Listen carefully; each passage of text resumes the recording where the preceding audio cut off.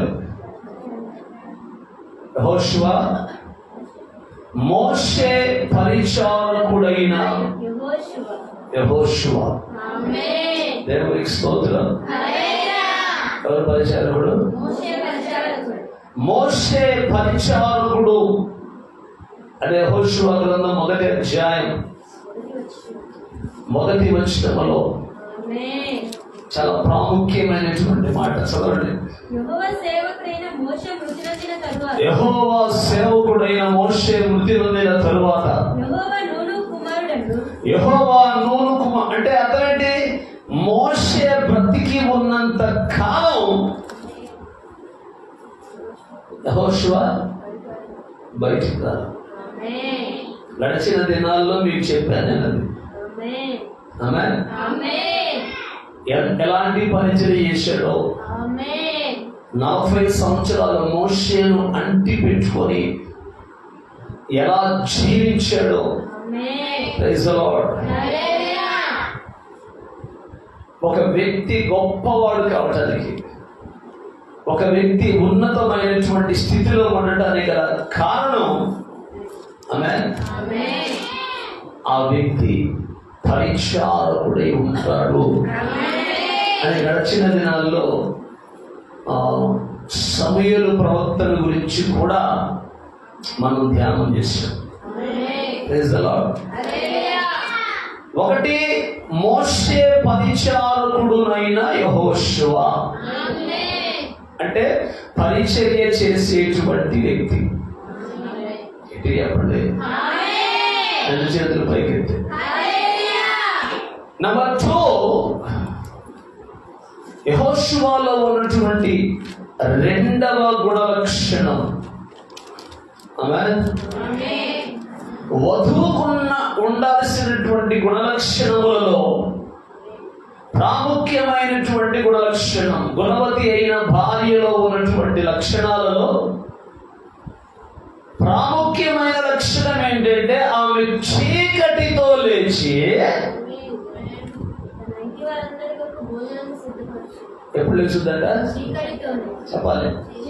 చీకటితో 7 దాకా వండుకొని మొహం ఉబ్బిందాన్ని నిద్రపోయి భర్తను బాగా బాతాడని టిఫిన్ చేసిపోయి నేను లేవలేను, నేను చేయలేనని మొహం లేదు. దేవునికి స్తోత్రం. మధ్యాహ్నం 7వ చోట తీసావు అని భర్తలని చాలా మర్యాదగా పిలిచేటువంటి స్త్రీలు కోకొల్లలుగా సంఘాలలో కూడా ఉన్నారు. ఉన్నారు లేదా? భర్తల్ని పేరు పెట్టి పిలిచేవాళ్ళు కూడా ఉన్నారు. మహాత్ములు ఉన్నారు లేదా? పేరు పెట్టా సుబ్బారావు ఒరే అనేవాళ్ళు కూడా ఉంటారు తెలుసా? దేవునికి స్తోత్రం. అసలు ఎంత మర్యాద పిలుస్తారు? అడ్డాలోడా, అట్టంటోడా, ఇట్టంటోడా. బైబిల్లో శాలమని ఒక ఉంది. ఆమె భర్తను ఎంత చక్కగా పిలిచి తెలుసా? యజమానుడా అనేదంట. మన ప్రియ ప్రవక్త విలియం మ్యారియన్ బ్రెన్హామ్ గారు తన భార్య ఏమని పిలిచేవాడు తెలుసా? హనీ అని పిలిచేవాడు. ఏమని? హనీ అంటే నువ్వు నాకు పేరు కట్టదాన్ని అర్థమైందా? భార్య పిలిచేవాళ్ళు ఉంటారు చాలా మంది. చెప్పండి, చుట్టుపక్కల ఉన్నారు కదా, నేను కూడా అంతే పిలుస్తూ ఉంటారా? కొంతమంది పేరు పెట్టి పిలిస్తే ఏమైందయ్యా నీకు? నాకేం కాదా? 10 మంది పిలిస్తే మీ ఆయన పొరిగిపోతుంది. దేవునికి స్తోత్రం. అర్థమైందా? ఇలా ఫ్యాషన్ అయిపోయింది కదా. చాలా మంది ఆడపిల్లలు పెళ్లి చేసుకొని భర్తల్ని పేర్లు పెట్టే పిలుస్తున్నారు. ఒరే వాసుగా, దేవునికి స్తోత్రం. ఈడరే వాడు ఆమె అది కాదురా బంగారం అంటాడు భార్య నవ్వడం. అరే ఎక్కువైంది, ప్రేమ ఎక్కువైంది. దేవునికి స్తోత్రం. ఏమో అది కాదురా సుబ్బారావు అంటున్నాము.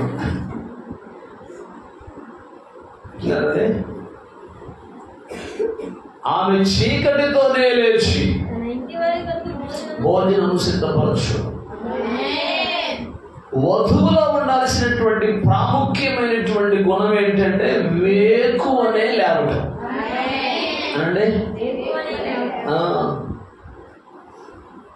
తెల్లారి దాకా 7 దాకా నిద్రపోయి ఇటు తిరిగి పడుకుంటే ఇటు సొంగ అరుచుకొని, ఇటు తిరిగి పడుకుంటే ఇటు సొంగ అరుచుకొని ఈ 2 కొమ్ముల్లా కనపడితే పొద్దున్న ఈ దరిద్రం నశించును గాక. 4 గంటలకే లేచుదురు గాక. మార్క్స్ వార్త 1:30 చదవండి. మన తండ్రి, మన రక్షకుడు, మన ప్రాణప్రియుడు, మన విమోచకుడైన యేసయ్య ఎప్పుడు లేచేవాడు? ఆయన పెద్దల కడినే లేచి నిర్దేశంలో రాకడ వచ్చింది. మాకేడ చూసుకుంటారు రోజు తెలిస్తే బైబిల్ ఎవరు ఎక్కడ ఉన్నారో అర్థమవుతుంది. ఆయన పెద్దల కడనే లేచి ఎత్తబడే వారికి ఉండాల్సినటువంటి గుణలక్షణాలే తల్లులారా. వింటున్నారా? ఎత్తబడాలంటే 4ంటికే రావాలి. ఏడా కూర్చోవాలంటే 7ంటికి లేవు.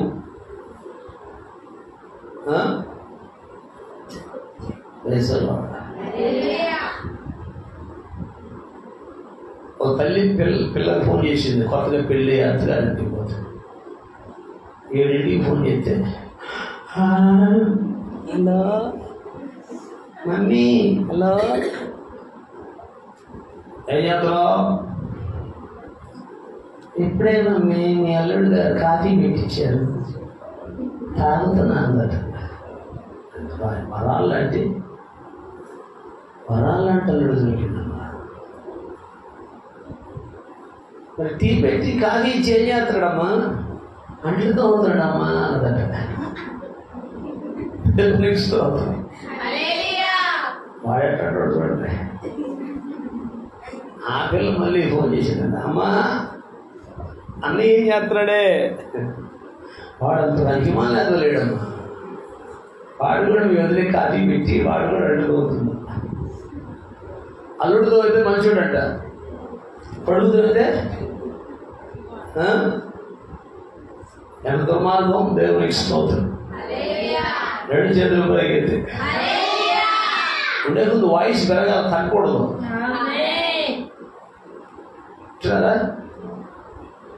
అందుకని వధువులో ఉండాల్సినటువంటి లక్షణాలు ఆయనే పెద్దల కన్నా లేచి ఇంకా చాలా చీకటి ఉండగానే అరణ్య ప్రదేశంలోకి వెళ్ళి అక్కడ ప్రార్థన చేయుచుండెను. నువ్వు అడిగి పోవాల్సిన అవసరం లేదు. నువ్వు పొద్దున నేను కూడా పోతాను, వెళ్ళమడగలి. నువ్వు అరణ్యానికి పోవాల్సిన అవసరం లేదు. తొలగారు చీకటి పోతాయి, రైలు కట్టగలి ఇంట్లో కూర్చొని పొద్దున్నే ఎవరు లేవకముందే మోకరించి 1 గంట 2 గంటలు దేవుని సన్నిధిలో గడిపి అప్పుడు లేచి నీ పనులు చేసుకుంటే దీవించుకుంటా. వధువులో ఉండాల్సిన ప్రాముఖ్యమైన లక్షణము అదే, పెందల కడనే లేవటం. చదవండి, వేసే ఎప్పుడు లేచాడు?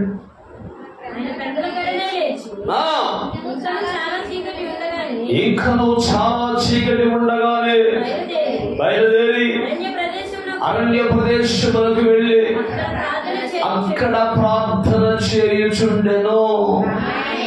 తండ్రిలో ఉండవలసిన లక్షణములు బిడ్డలో కూడా ఉండాలి కదా. రేపటి నుంచి నువ్వు 4ంటికి లెగిస్తేనే యేసయ్య బిడ్డవి, లేకపోతే సైతాన్ పిల్లవి. గుర్తుపెట్టుకో. యేసయ్య బిడ్డగా ఉంటావు, అలారం పెట్టుకుంటావు, లేకపోతే ఏం చేస్తావు నాకు తెలియదు. 4ంటికి లెగిస్తేనే యేసయ్య పిల్లవి, లేకపోతే సైతాన్ పిల్లవి. దీనికి చెప్పరా? నేను ఎత్తి చెప్పండి. మీ క్షేమము కొరకే చెప్తున్నా నేను. ఆయన ఇంకా చాలా చీకటి ఉండగానే బయలుదేరాడు. మరి నువ్వు లేవద్దా? ఆయన లెగితే ఆయన పెట్టలేదా? యేసయ్య పిల్లలేనా మీరు? అనుమానం ఉందా? అమ్మా యేసయ్య పిల్లలు మీరు? యేసయ్య పిల్లలు అయితే ఏం చేయాలి? ఆయన ఎట్లా వేసాడు? నువ్వు కూడా ఇంకా చాలా చీకటి ఉండాలి, లేక 4 గంటలకు 5 గంటలకు లేచి ప్రభు పాదాలు పట్టుకుని దేవుని సన్నిధిలో ఆయన ముఖదర్శనము చూస్తూ ఆయన సన్నిధిలో నీ అవసర లక్ష్యంలో శ్రమలు శోధనలు ఇరుకులు ఇబ్బందులు అన్నీ చెప్పుకుంటే ఆ దినమంతా దేవుని సన్నిధి నీకు తోడుగా ఉంటుంది. ఏ దుష్టుడు నిన్ను ముట్టడు, ఏ సైతాన్ని జోలికి రాదు. ఆమేన్. అండర్ ద క్రీస్తు కింద, under the blood of Christ, ఆయన రక్తము కింద నువ్వు ఉంటావు. దుష్టుడు నిన్ను ముట్టుకోవాలంటే నీకు ఎంత ధైర్యం. కొంతమంది అంటుంటారు మీద పడి తొక్కుతుంది, అయ్యా రాత్రి మీద పడి తొక్కుతుందంట అంటుందంట. లేదు నోటి నుంచి మాట్లాడుతుందట. పక్కన మా ఆయన పడుకుంటారు ఏమండి అంటుందంట. ఏమన్నా వాళ్ళు అవట్లా. ఎవరేమో భక్తురాలే ప్రాంతానికి వచ్చి ఆమె బాప్తిసం తీసుకున్నావా అమ్మా, బాప్తిసం తీసుకున్నాని నువ్వంటే బాప్తిసం అంటే ఏమనుకుని క్రీస్తుని ధరించుకోవడం కదా. మరి నీ మీద దయ్యం అంటే వచ్చి తొక్కుతుంది. ఏమీ లేదన్నయ్య, మొన్న మా పెన్నామ చచ్చిపోయిందిగా, చచ్చిపోయింది. ఏందో ఈ మధ్య మా పెన్నామ కనపడలేదు అనుకుందంట. ఆ రాత్రి కనపడింది. కనపడకుండా మీద పడి దొరుకుతుంది. దేవునికి స్తోత్రం. ఏసయ్యా నువ్వు కనపడయ్యా అనాలి కానీ సైతానా నువ్వు కనపడంటే ఎట్లా కనపడుతుంది? సైతాన్ గారు అన్నట్టు అవుతాడు, సిగ్గు జరన్నాడు పిలవడం. ఏసై పిలిస్తే తప్పరాడు.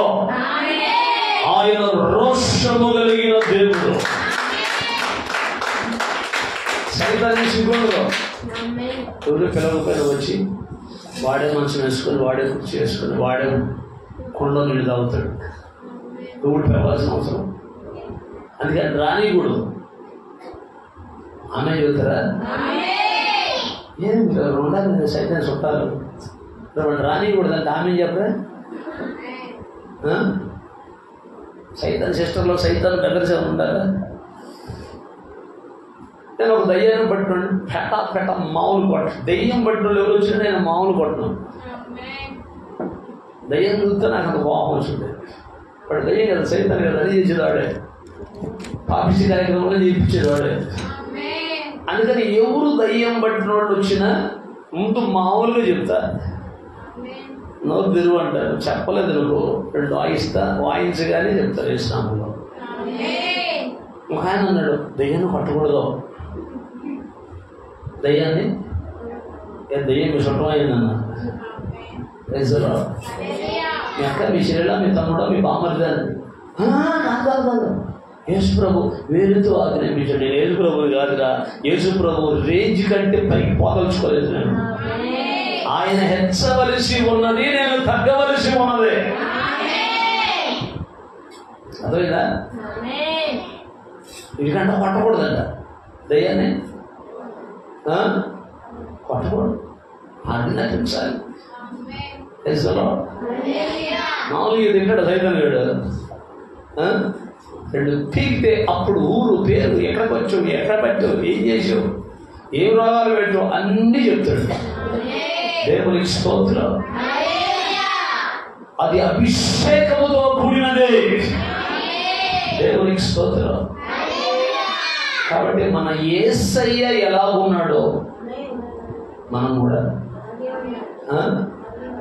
ఆయన ఏం చేశాడో మనం కూడా ఆ మెట్టుకు ఎదగటానికి ప్రయాసపడాలి. మనం కూడా దేవుని వేలితో దయ్యాన్ని నిలగొట్టేటువంటి అనుభవంలోనికి రావాలి. ఇంకా పరిపూర్ణతలోనికి రాలేదు కదా, వస్తే ఉండవు కదా, వెళ్ళిపోతాం కదా. అందుకే దినదినము ఆత్మలో ప్రార్థన జీవితంలో మనము ఎదుగుతూ ఉండాలి. గట్టిగా స్తోత్రం చెప్పండి. కాబట్టి ఆయన పెందల కడనే లేచాడు కనుక, యేసయ్య పెందల కడనే లేచాడు కనుక అనండి. చాలా మంది అంటలా నేను కూడా పెందల కడనే లేవాలి. దేవుని దగ్గర జీవిస్తున్నారు. లేవలేదనుకో రేపు మొహం నీళ్ళు పడుతున్నాయి. ఈ మధ్య మా పిల్లలు నేను చెప్పినా ఇచ్చేది లే చిన్నడా లే అంటే లేవట్లా. అర్థమైందా? వాళ్ళు 6ంటికి లేచి వెళ్ళిపోవాలి. ఒక చెమ్ముడు నీళ్ళు తీసుకొచ్చి మొహం కొడితే నిజం చెప్పాలప్పుడే అదొకటి నేర్చుకున్నాను. కేకలేసి కలుసుకోవాలి. కేకేసి వేసి కొంత పోతాను. ఎందుకు వచ్చిన పోతుంది నీళ్ళు కొడితే నీళ్ళు కొట్టడం దుప్పడు దేవుని స్తోత్రం. దేవుని ప్రజలకు మంపు ఉండకూడదు అనండి. నాకు మంపు ఉండకూడదు. అది దేవుని స్తోత్రం. హెబ్రీ స్త్రీలు చురుకైన వాళ్ళు. ఎవరు మీరెవరు? హెబ్రీ స్త్రీలా?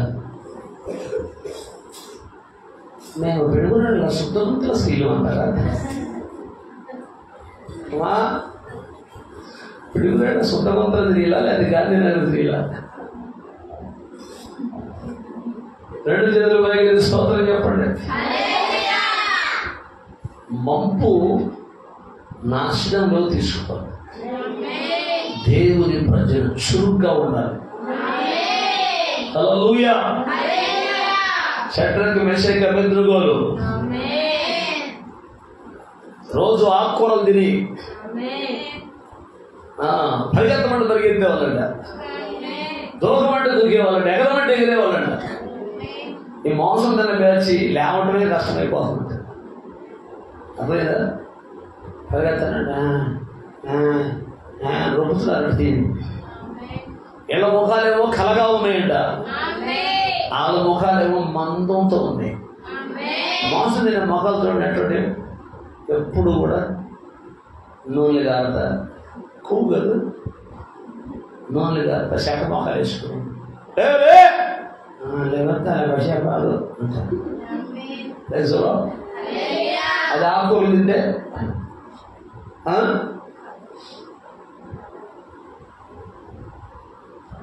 ఆకుకూరలు తినేటువంటి మేక ఏమో కొండలన్నీ ఎక్కుతుందంట, దాన్ని తినే మనమేమో మాంసం ఎక్కుతున్నాం. అర్థమవుతుందమ్మా? ఆకుకూరలు తినే మేక కొండలు ఏ కొండని ఎక్కుతుందంటది, దాన్ని తినే మనం మాంసం ఎక్కుతున్నాం. టెంట్ వేసారయ్యా, ఏం వేశారు? అదే టెంట లోపల వేస్తారు గుండెకి, రక్తం గడ్డుకుంటుంది లోపల. 4 2 ఆళ్ళు మోసుకుపోయినాయి, 3 మోసుకుపోయినాయి, 4 మోసుకుపోయినాయి అంటుంటారు కదా.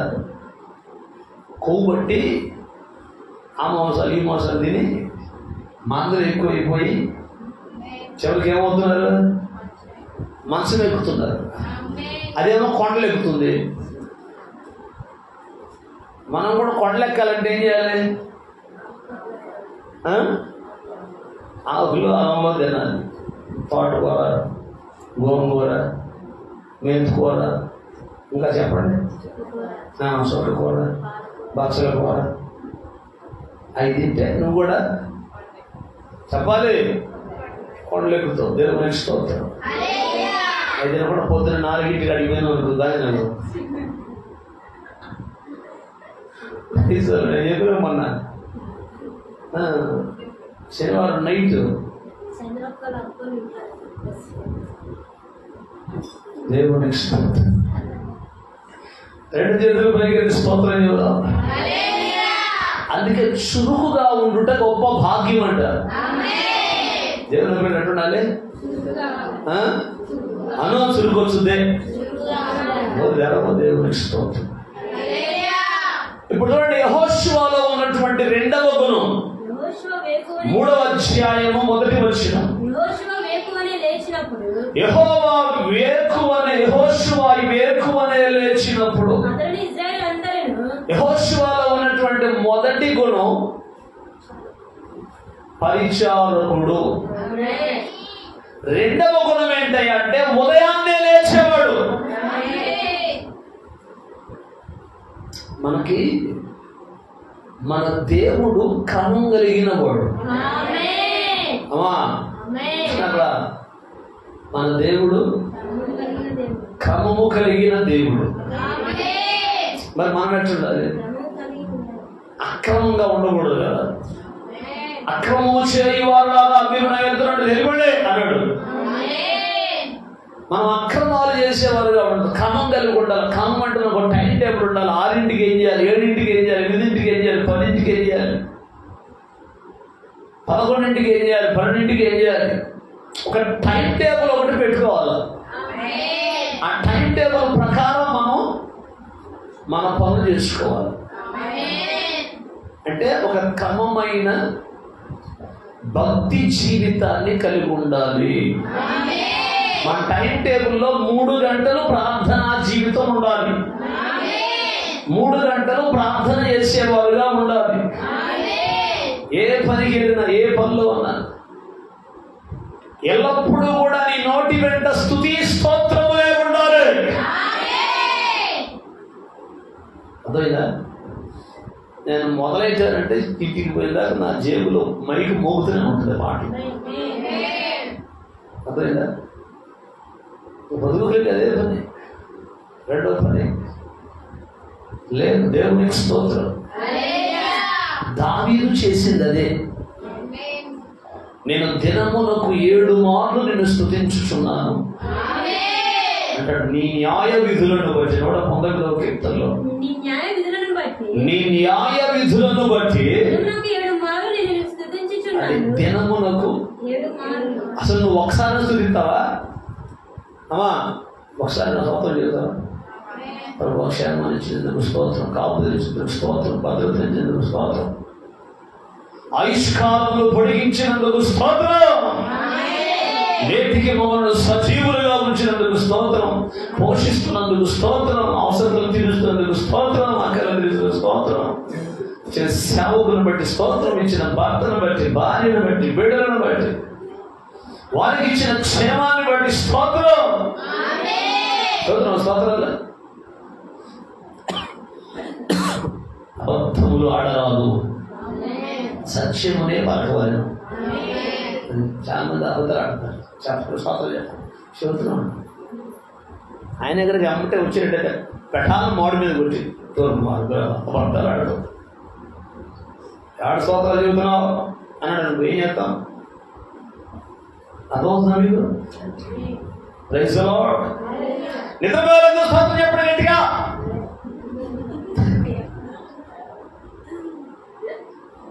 లేచారు మొత్తానికి దేవుడు ఇష్టం.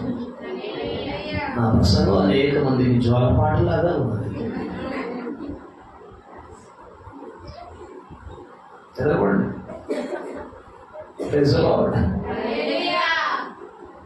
ఈ ఉద్దరికి ఆకలి పెట్టి చెబుతున్నా అంటే ఇంతకు ఆకలి పెడుతున్నా కానీ మీకు జ్వాలపాటలాగా ఉందా? యెహోషువ వేకువనే లేచినప్పుడు అతడును ఇశ్రాయేలీయులందరూ షిత్తీము నుండి బయలుదేరి యోర్దానుకు వచ్చి దాన్ని దాటక మునుపు అక్కడ నిలిచిరి. వేకువనే లేచి ప్రార్థించడము ద్వారా జరిగినటువంటి అద్భుతమైన కార్యాలు ఏంటంటే, ఆమె చెప్తారా గట్టిగా? యాజకులు దేవుని మందసాన్ని తమ భుజముల మీద మోసుకొని వెళుతున్నప్పుడు, ఎటు చెప్పండి, ప్రైజ్ ది లార్డ్,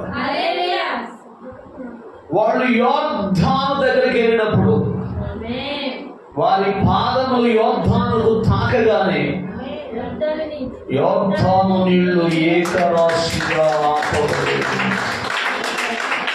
దేవునికి స్తోత్రం. అర్థమైందా?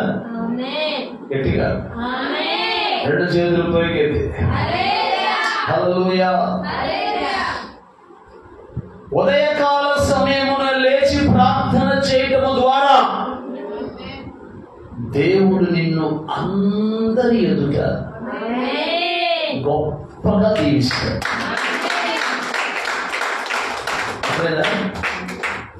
14వ వచనం చూడండి ఒకసారి. 4:14. ఆ దినమున యెహోవా ఇశ్రాయేలీయులందరి ఎదుట యెహోషువను గొప్ప చేసిన గనక వారు మోషేను గౌరవపరిచినట్లు అతని బ్రతుకు దినములన్నిట అతన్ని గౌరవపరచిరి. Praise the lord. ఎంత గొప్ప అద్భుతమైన కార్యం అండి. ఉదయాన్నే లేచి దేవుని సన్నిధిలో ప్రార్థించుట ద్వారా ఆమేన్, ఆ ప్రార్థన ప్రభావము యోర్దాను నది నీళ్లు ఏకరాశిగా నిలబడి హలో సార్ నమస్తే అనేట. ₹1,00,00,000 మాట చెప్పారా? చెప్పండి, చెబుతున్నా నమ్మవుతుంది. దేవుని నిజమైన దేవుని సేవకుల ఎదుట ఏది నిలబడలేదు. నీ దినములన్నిట మనగాడు పాట రాశాడండి, ఎక్కడ ఉండో కానీ మన్నయ్య గారు ఎవరంటాడు వేసే ఏ పాట రాసిన మనగాడు పాట. నీ దినములన్నిట ఎవరు నీ ఎదుట నిలువలేరని యెహోషువతో నీ దినములన్నిట ఎవరు నీ ఎదుట నిలువలేరని యెహోషువతో వాగ్దానము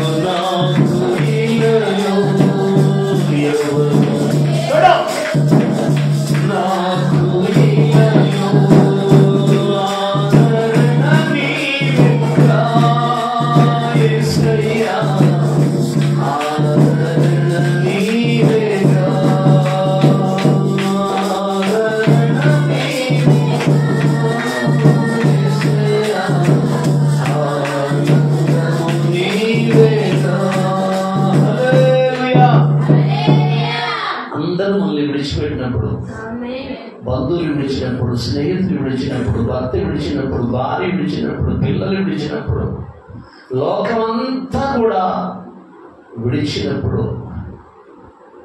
ప్రభు అంటాడు, నేను నిన్ను విడవను.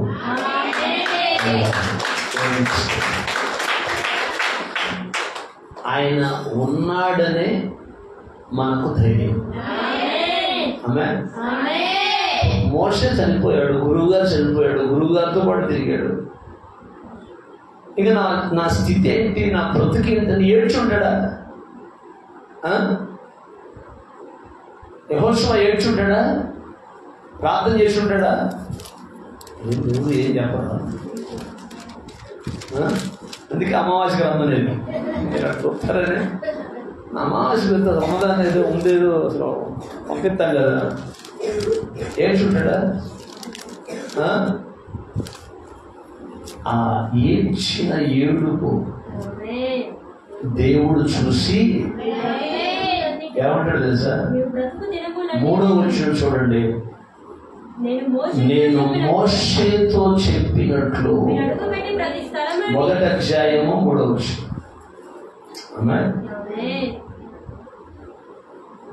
ఏడ్చుంటాడు నాకు తెలిసి కదా. 5వ వచనం కూడా చూడండి. నీవు బ్రతుకు దినములన్నిట ఏ మనుషుని ఎదుట నిలవలేక అది అస్సలు మామూలు మాట కాదు. నువ్వు బ్రతుకు దినములన్నిట ఏ మనుషుడు ఎదుట నిలబడ్డాడు. నేను మోషేకు తోడై ఉన్నట్లు నీకు తోడై ఉందును. నిబ్బరము కలిగి ధైర్యంగా ఉండు. దేవునికి స్తోత్రం కలుగుతాడు. 95వ సంవత్సరంలో నేను లోకంలో తిరుగుతూ ఉన్నప్పుడు ఒక దైవజనుడు మా ప్రాంతానికి వచ్చి నా స్నేహితుడు ఒకడు నన్ను ఆ దైవజనుడికి పరిచయం చేస్తే ఇంచుమించు 7 మాసాలు మా ప్రాంతంలో ఆ దైవజనుడు ఉన్నాడు. తర్వాత అనారోగ్యం పాలై చనిపోయాడు. చనిపోయిన తర్వాత నేను కూడా బాధపడ్డాను. నా స్థితి ఏంటి, నా పరిస్థితి ఏంటి? వాడు ఉన్నంతకాలం బాగా ఎదిగాను దేవుళ్ళు, మరలా లోకంలో పాటు కదా. నేను అప్పుడు నా వృత్తి వైద్యం చేసుకుంటూ నేను జీవిస్తున్నప్పుడు మా పాస్టర్ గారు నన్ను వదిలిపెట్టలే. ఆమె చెబుతారా? ఆయన చనిపోయిన తర్వాత వాళ్ళ అన్నగారు అబ్రహాం సుధాకర్ గారు నేను హాస్పిటల్లో కాంపౌండర్గా చేస్తుంటే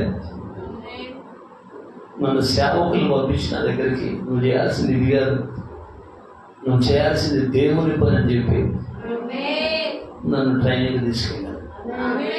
గుంటూరులో ఇంచుమించు ఒక 9 మాసాలు, ఒక సంవత్సరం పాటు ట్రైనింగ్ చేసి మంచిగా ఆత్మీయతలో ప్రార్థనా జీవితం, పరిశుద్ధ జీవితం, ఆత్మీయతలో ఎలా ఉండాలి, వాక్యాన్ని ఉన్నదన్నట్లు ఎలా బోధించాలో మా దైవజనుల దగ్గరే మేము నేర్చుకున్నాం. ఒక నిజమైన దైవజనుడు తన బిడ్డల్ని ఎప్పుడు విడిచిపెట్టాడు. ఇప్పటికీ కొన్ని భేదాభిప్రాయాలు వచ్చి మేము బయటకు వచ్చినా ఎప్పటికీ ఆయన కొరకు మేము ప్రార్థనలు చేస్తున్నాం. ఆ మినిస్ట్రీ కొరకు వాళ్ళు మమ్మల్ని తోసేసి ఉండొచ్చు.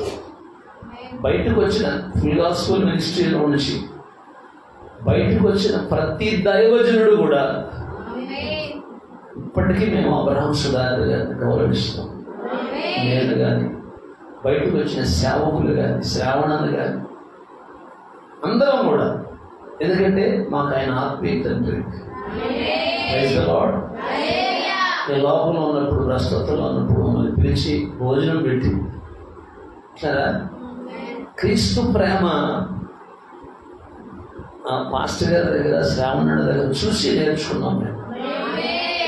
వింటున్నారా? నేను పిల్లవాడు సేవకు వచ్చేటప్పుడు 6 నెలల నా కూతురు తీసుకొని ఆటోకు సామాన్లు వేసుకొని రాత్రి 10 గంటలకు బయలుదేరాం. సామాన్ వేసుకొని దారి పొడుగుతా మేము ఇక్కడికి వచ్చే లోపల 1 గంట 2 అయినట్టుంది. దారి పొడుగుతా శ్రావణ్ ఫోన్ చేస్తాను, ఎట్టు పోతున్నారు, ఎట్టు వస్తున్నారు, జాగ్రత్తగా వెళ్తున్నారు. సరే ఏ దైవజనుడు చేస్తారు చెప్పండి? అల్లెపోతారు అని చెప్పి నిద్రపోతారు కదా.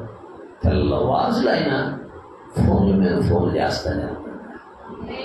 నాకు వాహనం లేకపోతే పిడుగురాళ్ళ సేవకు వచ్చి ప్రార్థనకే వచ్చి మేము ఫ్యామిలీ రాకముందు ఆ షెడ్లో ప్రార్థన పెట్టేటప్పుడు మేము ముందు వచ్చేవాళ్ళం, తర్వాత వచ్చేవాడు పాస్టర్ గారు. కోటం అయిపోయిన తర్వాత 11, 12 అయ్యేది. నేను సత్యనపల్లి దిగే లోపల నాకు అప్పట్లో వాహనం లేదు అప్పట్లో. అక్కడ దిగితే నన్ను ఏదో ఒక వాహనం ఎక్కించి నేను పోయిన తర్వాత అప్పుడు ఆయన ఇంటికి వెళ్ళాడు.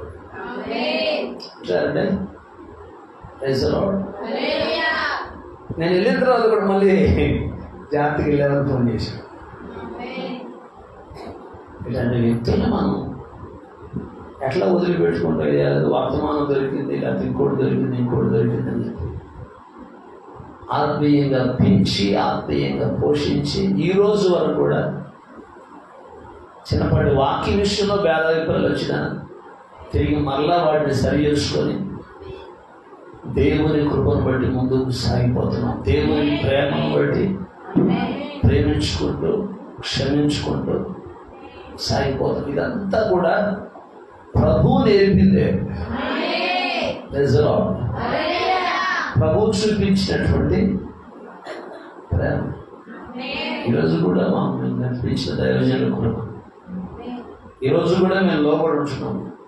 ఈరోజు ఒక 6 నెలలు 5 నెలలు సేవకుడు ఎప్పుడు తిరిగి సేవకుడికి వ్యతిరేకమైన పనులు చేసి భ్రష్టులై భ్రష్టత్తులై వెళ్ళిపోతున్నారు.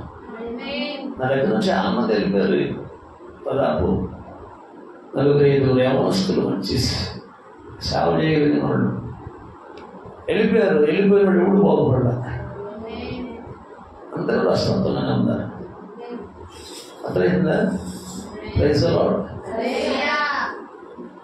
ఒక రోషం ఉండాలి కదా.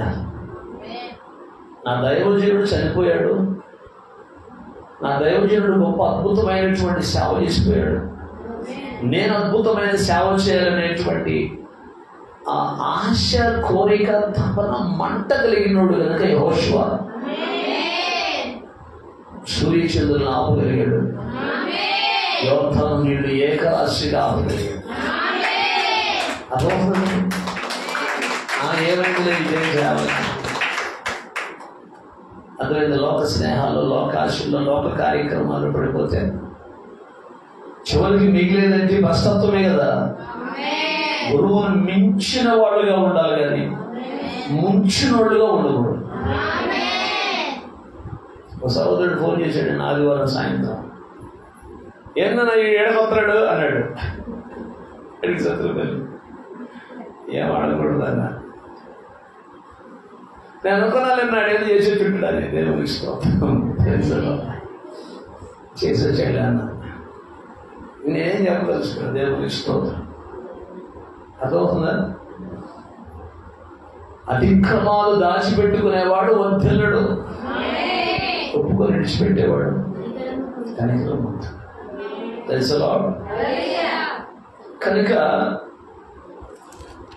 ఇదంతా ఎట్లా వచ్చిందయ్యా అంటే, మోషే చనిపోయిన తర్వాత నాకు దిక్కెవరు, నా పరిస్థితి ఏంటి, నా స్థితి ఏంటని ప్రభు ఏడ్చుంటాడు యెహోషువ ప్రభు సన్నిధిలో. అందుకే దేవుడు దిగొచ్చి ఎవరంటే, నేను నిన్ను విడవను ఎడబాయను, బ్రతుకు దినములంటే నేను నీకు తోడే. మోషేకు తోడే ఉన్నట్లు నీకు తోడే. ఇప్పుడు నన్ను నడిపించినటువంటి దైవజనుడు పరలోకంలో ఉంటాడు. నేను తీర్పు తీర్చట్లేదు కానీ మంచి సేవ చేసిపోయాడు. Praise the lord. తండ్రి కుడి పార్శ్వంలో కూర్చొని ప్రార్థన చేస్తుంటాడు. ఆయన పరిచయంలో రక్షించబడిన ఒకే ఒక వ్యక్తి నేను. దేవునికి స్తోత్రం. ఈరోజు ఈ పరిచయం అంతటికి మూలం ఆయనే కదా. లోకంలో తిరుగుతున్నటువంటి నన్ను, లోకంలో ఉన్నటువంటి నన్ను ఈరోజు ఏం చేశాడు? తీసుకొచ్చి ఒక సహోదరు ద్వారా, నా స్నేహితుల ద్వారా సేవకుడిని కలిపాడు. మేమిద్దరం సేవకులం అవుతాం అనుకున్నారు. ఆమేన్. ఆడు సేవకుడు అవుతాడు అనుకున్నాం, కానీ ఆడేమో పెయింట్ మేస్త్రి అయ్యాడు, నేనేమో సేవకుడు. ఆడు పుట్టు క్రైస్తవుడు, నా స్నేహితుడు పుట్టు క్రైస్తవుడు. నాకు చేసుకున్నప్పుడు మేము లోకస్తులం, హిందువులు, అన్యులం. అటువంటి నన్ను ఈరోజు మన సీలింగ్కి వాటన్నిటికి పెయింట్ ఆడేస్తున్నాడు. దేవునికి స్తోత్రం. నేను ఒక 2 సేపు చెప్పాడు వాక్యం, అందుకే నేను రాలేదు మీ కాడికి. నేను ఎందుకు రాలేదంటే, ఇంచుమించు 1.5 పైన అడిగి వాక్యం చెప్పాను. ఇన్నున్నాయా అంటాడు. ఆ లోకం చేసి వెళ్తారు, పెద్ద చేసి దాదాపు ₹1 పెట్టి పెట్టారు ఈ మధ్యకాలంలో. నీకు మీ లోదన సంఘంలో ఉన్నటువంటి వాడు చెప్పరు ఈ వాక్యాలన్నీ. ఇన్ని మర్మాలు ఉన్నాయా, ఇన్నున్నాయా అంటాడు. ఒక ఆత్మ రక్షించబడుతుంది అని చెప్పేసి అలా నిన్న దేవుని స్తోత్రం. అది భక్తంత నామకార్థ భక్తి కదా. అందుకని ఒక ఆత్మ రక్షించబడుతుందని చెప్పి ఆయన వాక్యం చెబుతున్నాడు. అందులో నాకు కొంచెం ఆరోగ్యం సరిలేక రాలేక ప్రార్థన చేస్తానని గుడి నమ్మకం. ఉన్నంగా నిజమైన మాట. దేవునికి స్తోత్రం కలుగునగాక. దానంతట అది దిగిపోతుంది సమయం. నేను ఇంకా అసలు మొదలట్లా. దేవునికి స్తోత్రం కలుగునగాక. కాబట్టి యెహోషువ వేకువనే లేవటాన్ని బట్టి జరిగినటువంటి ప్రథమ కార్యం ఏంటంటే, యెహోషువ వేకువనే లేచినప్పుడు జనం ఎట్టుంటారు? గురువుగారిని పోలే ఉంటారా? అళ్ళు లేచారు. అందుకే యోర్దాను నీళ్లు ఏకరాశిగా. That is power of mighty name, in the name of Jesus mighty name. యేసు క్రీస్తు సర్వశక్తి కలిగినటువంటి నామములో అక్కడ అద్భుతం జరిగింది. కాబట్టి ఒకటి పరిచారకుడు, నెంబర్ 2 వేకువనే లేచి ప్రార్థించి. నువ్వు కూడా ప్రార్థన చేస్తే, నువ్వు కూడా పరిచయం చేసే వ్యక్తివైతే, నువ్వు కూడా తగ్గించుకునే వ్యక్తివైతే ఆమేన్, దేవుడు నీకు బలాన్ని ఇస్తాడు. నీ జీవితంలో గొప్ప కార్యాలు చేస్తాడు. ఆమేన్. నమ్ముతున్నారా? నమ్ముట నీ వలనైతే నమ్మువానికి సమస్తము సాధ్యం. హల్లెలూయా. తల వంచి ప్రార్థన చేసుకుందాం. మహోన్నతుడా, మహాగణుడా, పరిశుద్ధుడా, పూజారుడా, సర్వకృపానిధియగు మా తండ్రి, భూత వర్తమాన భవిష్యత్ కాలములో ఉండు సర్వాధికారము కలిగిన మా యేసయ్య, నీ ఘననామానికి మహిమ చెల్లిస్తూ 21 దినాల ఉపవాస ప్రార్థనలో 17వ దినానికి మీరు మమ్మల్ని నడిపించి ప్రతి దినము మేము చేస్తున్న ప్రతి ప్రార్థనలు ఆలకిస్తూ ప్రార్థనలకు జవాబిస్తున్నటువంటి మంచి దేవుడు నీవు కనుక ప్రభువాని గొప్ప నామానికి మహిమ చెల్లిస్తున్నాం. ఈ పగటి కాల సమయంలో మరొకసారి ప్రభువా, నిన్ను ఎరిగిన వారు బలము కలిగి గొప్ప కార్యాలు చేస్తారని సూటిగా తేటగా యెహోషువ జీవితంలో జరిగినటువంటి కొన్ని సంభవాలను మా ఎదుట వచ్చిన గొప్ప దేవుడు నీవు గనక నీ ఘననామానికి మహిమ చెల్లిస్తున్నాం. తల వచ్చి ప్రార్థిస్తున్న ప్రతి బిడ్డను, ప్రతి కుటుంబాన్ని మీ చేతులకు అప్పగిస్తున్నా. దీవించి ఆశీర్వదించి బలపరిచి భద్రపరుచున్నా. ఈ లైవ్ లో వీక్షిస్తున్నటువంటి మీ ప్రియ బిడ్డలందరినీ మీ చేతులకు అప్పగిస్తున్నారు. ప్రతి ఒక్కరిని దీవించి, ప్రతి ఒక్కరిని ఆశీర్వదించి, ప్రతి ఒక్కరి జీవితంలో మీ కార్యాలు నూతనపరిచి మీ గణనామాన్ని మహిమ తెచ్చుకున్నాయి. తల వచ్చిన ప్రతి బిడ్డను, ప్రతి కుటుంబాన్ని మీ కృపాహస్తాలకు అప్పగిస్తుంది. దీవించి ఆశీర్వదించి బలపరిచి భద్రపరచున్నాయి. బిడ్డల హృదయవాంఛలు మీరు తీర్చున్నాయి. సంఘంలో బలహీనమైన ప్రతి బిడ్డను మీరే ముట్టి తాకి సంపూర్ణ విడుదల, స్వస్థత, క్షేమం దయచేసి మీ ఘననామానికి మహిమ తెచ్చుకున్నాయి. మా ముందున్నటువంటి ప్రభువానైనా 4 దినాలు మీ చేతులకు అప్పగిస్తున్నాయి. అద్భుతంగా ఆశ్చర్యకరంగా మీరు జరిగించి మీ ఘననామములకు మహిమ తెచ్చుకున్నాయి. తలలో వచ్చిన ప్రతి బిడ్డను, ప్రతి కుటుంబాన్ని మీ కృపాహస్తాలకు అప్పగిస్తుంది. యేసు క్రీస్తు శక్తి కలిగిన నామములు ప్రార్థించి వేడుకొనుచున్నాము తండ్రి. ఆమేన్. మన ప్రభువైన యేసు క్రీస్తు కృప తలలో వచ్చిన ప్రతి బిడ్డకు, సంఘమంతటికి, పరిచర్యకు లైవ్లో వీక్షిస్తున్న బిడ్డలందరికీ తోడై ఉండి ఒక జయము దీవెన ఆశీర్వాదాలతో అంతవరకు యేసయ్య కృపలో స్థిరపరచి బలపరచుగాక. ఆమేన్. యేసు రక్తమే జయం, శిలువ రక్తమే జయం, యేసు రక్తమే సంపూర్ణ విజయం. అపవాదికి మనంతా నాశనం కలుగునుగాక. ఆమేన్. ఆమేన్. హల్లెలూయా. అందరికీ వందనాలు. దేవుడు మనందరిని దీవించునుగాక.